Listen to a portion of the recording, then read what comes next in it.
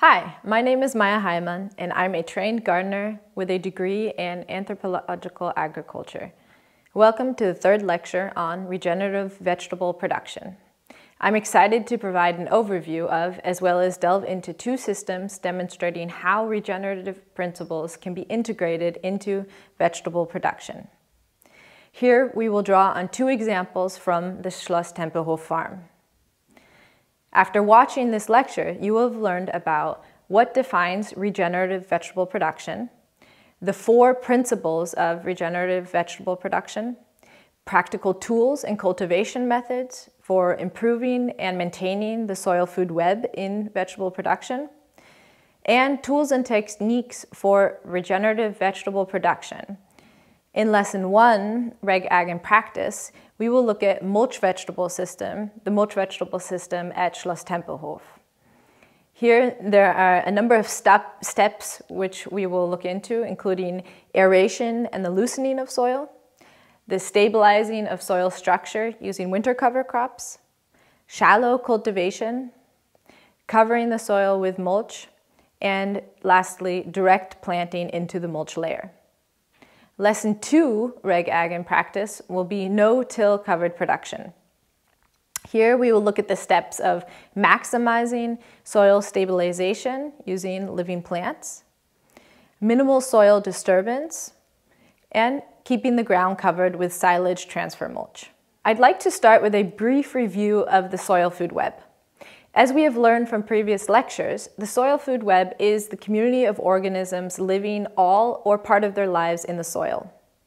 It describes a complex living system in the soil and how it interacts with the environment, plants, and animals. Thus, our soil-food web is an infinitely important resource, and improving and maintaining its health is the foundation of regenerative agriculture. Due to the intensity, annual vegetable production is typically very stressful for our soil-food web. It typically requires massive soil disturbance in the form of tillage and weed control, as well as high nutrient inputs. So how can vegetable production be done regeneratively? Let's look at the 4 principles of regenerative agriculture that are relevant for vegetable production. The first is to disturb the soil as little as necessary.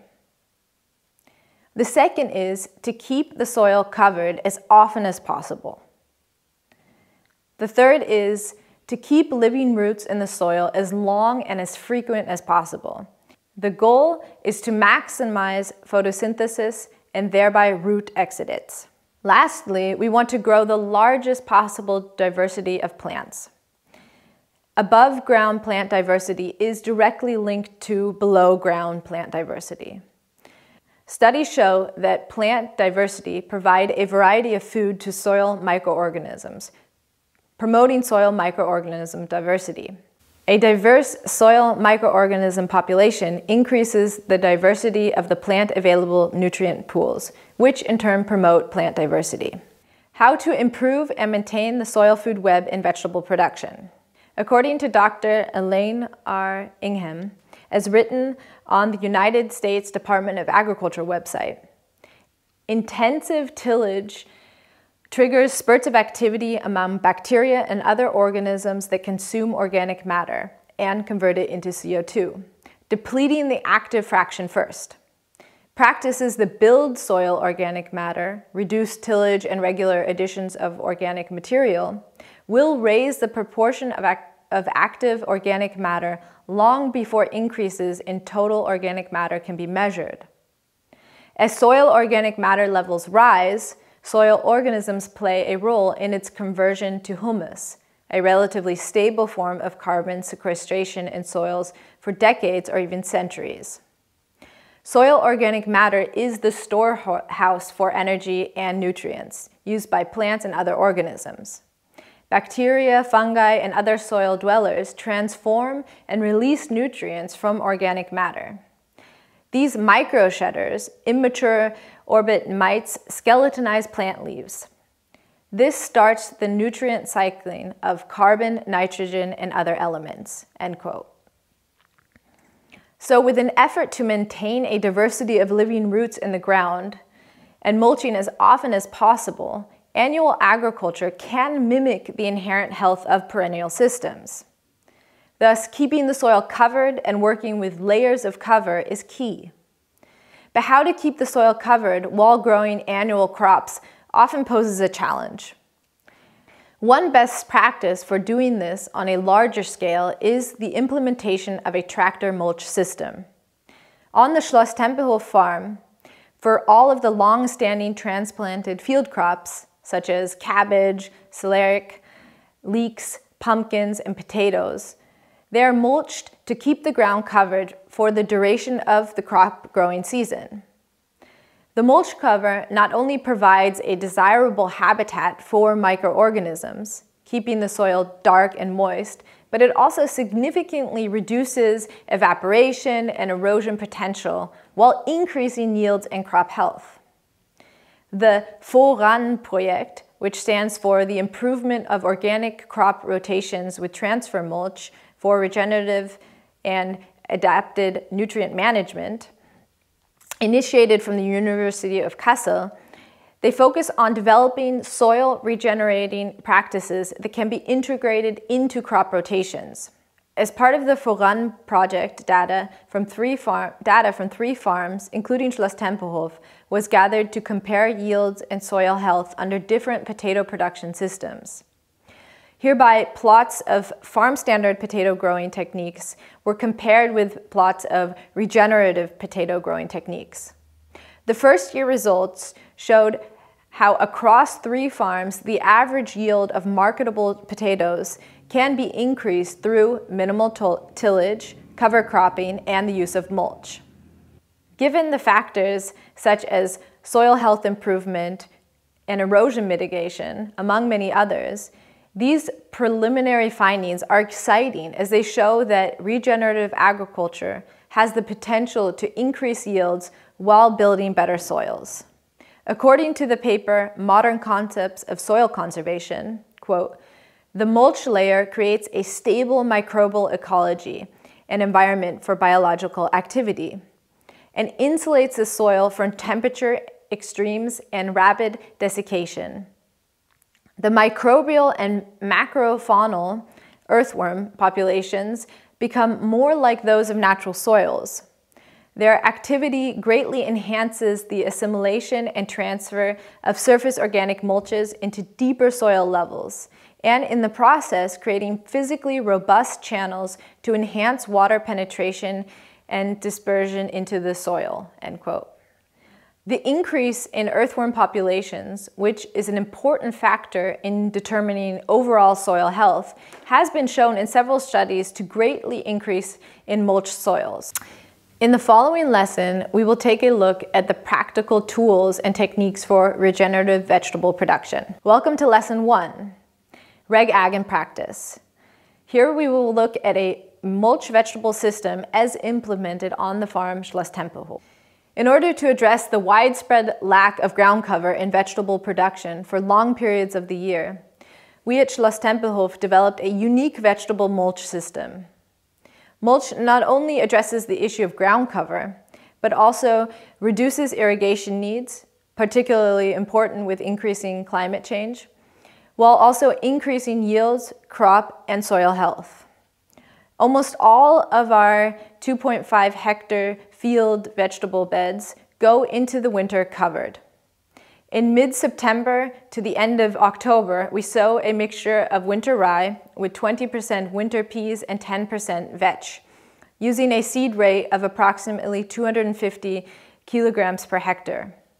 We sow using a very low-tech handheld disc spreader and simply walking over our beds. On a larger scale, a tractor-driven seed drill can be used for sowing the winter cover crop. Let us get an overview of the steps that we're going to look into. The first step is going to be aeration and loosening the soil. The second step is going to be stabilizing soil structure using winter cover crops, as I just described. The third step will be shallow cultivation. The fourth step will be covering the soil with mulch. And the final step is going to be planting directly into the mulch layer. So step 1, aeration or loosening the soil. This is the first step. We perform this task in the fall, since with our heavy soils, our springs are often too moist for working. Aeration reduces soil compaction by forming air pockets which allow for the movement of water, air, and nutrients to the root zone, keeping the soils healthy. This helps the roots grow deeper while producing stronger and more vigorous crops. To do this, while minimizing soil disturbance, we use a chisel plow or keyline plow. For our 120 centimeter bed width, we set 3 shanks at a distance of 40 centimeters on which we pull through our beds in September, just before sowing the winter cover crop. Our goal here is not to go as deep as mechanically possible, but rather just under the first layer of compaction, which in our case is usually around 20 to 25 centimeters. The second step is stabilizing the soil using winter cover crops. Because we want the effect of our soil aeration and loosening to remain, it's crucial to biologically stabilize the mechanically loosened soil as soon as possible using living roots. Living roots from, for example, a cover crop will thrive and grow into the loosened soil and prevent further compaction and soil erosion. In our climate, with winters where the temperatures occasionally drop to minus 20 degrees Celsius for short periods of the year, but can remain at minus 15 degrees Celsius for over a week, winter rye has proven to be one of the only crops that can survive these harsh winter conditions. Even a rye sown in November after the last vegetable crop has been harvested still provides a light soil cover. In warmer climates, more diverse cover crops should be used to promote winter coverage while encouraging a higher diversity of plants. The third step is shallow cultivation. By the end of April, the rye has taken on a length of 20 to 50 centimeters.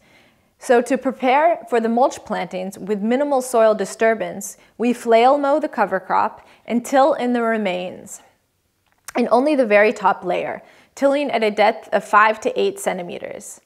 Our rotary tiller has knives that are set at a 90-degree angle to precisely be able to undercut the stand. We use support wheels to make sure that we are not cultivating deeper than necessary.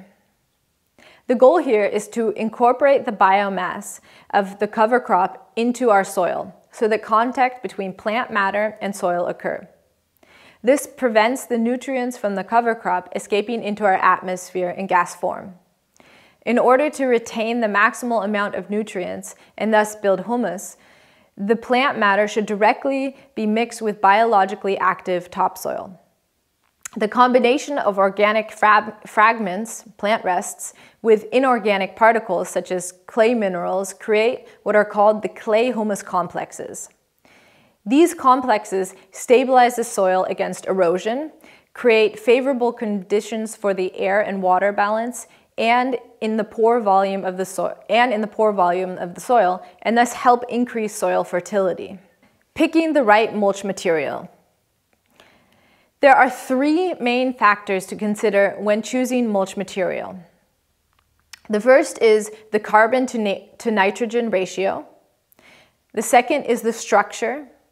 And the third is the nutrient content.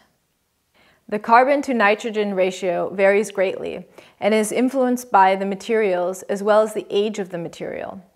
Materials with a 15 nitrogen to carbon ratio will tend to decompose quickly and become compacted. One example of this would be a young and legume-rich material. Materials with about 15 to 30 carbon to nitrogen ratio are considered ideal. These would be grass clover mixtures at the silage harvest point or a winter rye vetch mixture.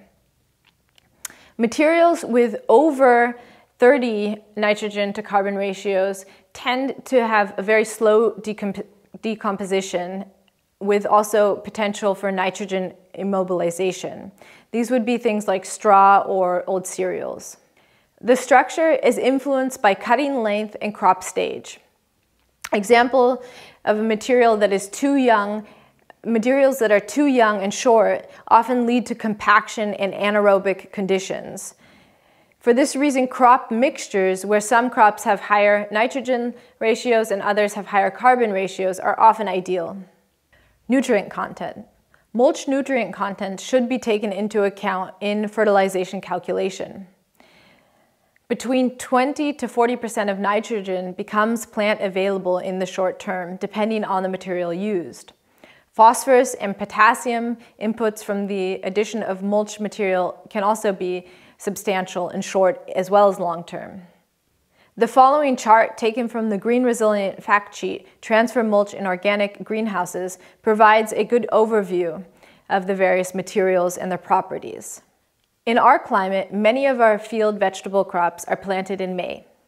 A few days before planting, we mow and harvest our pasture grass or cover crop, for example, a mixture of rye, alfalfa, red clover, and pea.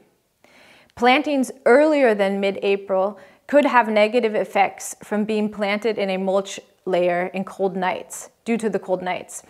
Soil under mulch does not warm up as fast as bare soil, and at nighttime, the radiation of warmth from open soil can protect plantings from light frosts. This is especially important to watch out for in very early summer squash plantings or onions, as we have lost a few crops due to mulching. Another key issue to keep in mind is to use seed-free mulch material. Pastures cut in mid-May can already contain enough weed seeds to create a huge problem for weed management. We're going to look into this topic of weed management and mulch systems later on. Once the material is cut, we load it up using our feed wagon. We drive over our prepared beds on permanently established living green pathways and spread the mulch material as even as possible on the beds using the attached dosing rollers. The green pathways furthermore help reduce compaction on our beds when we drive with heavy machinery. We often follow the bed using a hay fork to distribute any larger piles of material. Our goal is to find the right mulch depth to be an effective weed suppressant while still compatible with our planting technology. In warmer and wetter climates, where the decomposition rate is faster, a larger mulch layer will be needed for successful weed suppression for the entire crop duration. For us, we use a layer of 12 to 15 centimeters of mulch. This adds up to being around 15 to 20 tons of dry matter per hectare, and an average total nutrient input of 200 to 300 kilograms N per hectare. Of course, depending on the mulch, this very varies and depends on the mulch type. Again, to review, as we have seen from the chart before, the fertilization properties of mulch material depend on the type of material, the age, the length, and the quantity that are used. Once the bed has been covered with a layer of mulch, we drive over the mulched beds with our mulch planting machine. Using the knife to cut through the mulch layer, the shank behind the knife slits open the soil below where the plants are directly set into. The wheels then press the soil and mulch material back around the plants, ensuring good root to soil contact. Pressing the mulch material back towards the plant is essential for ensuring weed suppression in the planting row. For a visual, let's take a look at the short video showing the steps that we just described. Here the material is being loaded up into the feed wagon. This material in this case is a silage mulch, but can also just be a cut pasture. And the feed wagon drives directly over the bed on permanent green pathways and spreads the mulch material as evenly as possible. 2 people follow up using rakes to further kind of spread out the mulch so that there's no large clumps. The mulch machine, planting machine, is attached, and the planters then are directly driving over the mulched bed and planting directly in. As we can see here, there is a slit where an opening is there for then the planter to place the plant into the bed. And following that, there are 2 wheels which help push back the soil and plant material, the mulch plant material, making sure that weed suppression directly around the plant is secured. Here we can see both planted and unplanted mulched beds. and with a very fine result. Once a successful mulch planting has taken place, there's little to no cultivation necessary for the rest of the growing duration. Important to take into account is that mulch only effectively suppresses annual weeds. Perennial weeds such as thistle, dandelion, crabgrass, and many others need to be restricted through cultivation and/or a fitting crop rotation as preparation for a vegetable mulch system. In our climate, storage vegetables are harvested between mid-September and mid-November. Ideally, the remaining mulch residues after harvest are minimal, but this can vary depending on rain and warmth rates during the season. After harvest, we flail mow all of the plant rests and the mulch residues, thus speeding up the decomposition process. We then seed our winter cover crop and shallowly till to minimize any weeds and promote germination. This final shallow tillage further ensures that the decomposition of leftover plant residues and mulch materials takes place such that the winter cover crop can establish and the beds are ready for the following crop cycle the next spring. Once the cash crop has been harvested, the, at this point, decomposing mulch layer and crop residues together with the rye and vetch winter cover crop are worked shallowly about 4 to 6 centimeters into the soil. Mulching, together with minimal soil disruption and maximal living roots, is a tool with significant potential for regenerating soils. Mulching, together with minimal soil disruption and maximal living roots, is a tool with significant potential for regenerating our soils. To make use of all these beneficial effects of the mulch system in vegetable production and still deliver high-quality products with high yields, there are a few things that need to be taken into consideration. So let's summarize. Some of the practical issues to consider before implementing such a system are that the system, if to be done on scale, does require farm-scale equipment to avoid high labor costs. If implemented in a similar fashion, as we have just shown on the Schloss Tempelhof farm, it's important to start with crops that have a long maturity duration. If implemented in a similar fashion to how we just talked about, then we do want to start with crops that have long DTMs, days to maturity. So crops that are going to stay on the field for a longer period of time so that the input of mulching is really worth it. We're also going to pick out crops that have relatively high nutrient uptake demands. And the last one is crops that have high water demands make sense to integrate into mulch systems, as the mulching in itself has a profound effect on water household. As we have seen from the previous example, a mulch vegetable system provides multiple options for practical implementation from 4 of the main principles of regenerative agriculture.